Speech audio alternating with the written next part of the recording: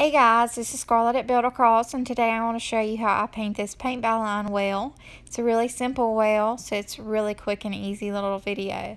I'm going to go in first with a colored peacock, and I'm just base coating him. After that, while the product is still wet, I'm going to go in with a lighter blue and mix that in on the edges, and I'm just going to blend that in until I like the way it looks. After this, I'm going to go in with a number 0 and some black paint, and I'm just going to use that to do the detailing on him.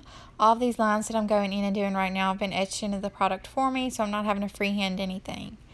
After this, I'm going to go in with some white paint just to highlight the edges, and this just kind of brightens everything up, and it's one of my favorite parts to do. After that, I'm going to make sure I allow everything plenty of time to dry, and I'm going to go in with a Sharpie brush stroke marker and do some hand lettering. Of course, this step is optional. You could totally go in with some vinyl and do this instead. This is one of the things I'm trying to teach myself how to do. So now that I have these Sharpie brush stroke markers, I kind of play with it every now and then, trying to learn how to do this.